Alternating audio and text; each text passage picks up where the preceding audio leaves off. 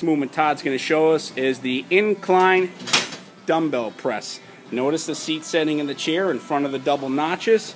Todd sits down, pushes the weights up as though it's a barbell, brings them together without banging the weights, comes back down. If you have shoulder injuries, reduce the downward range of motion so that the weights are parallel to the ground so that you don't bring your elbows down past the chest.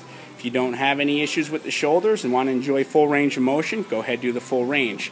Exhale and press. When you're done with the incline dumbbell press, make sure to be careful to bring the dumbbells in, rest them onto the knees, and then stand up. You want to avoid dropping the dumbbells down in front of you because that will blow your shoulder.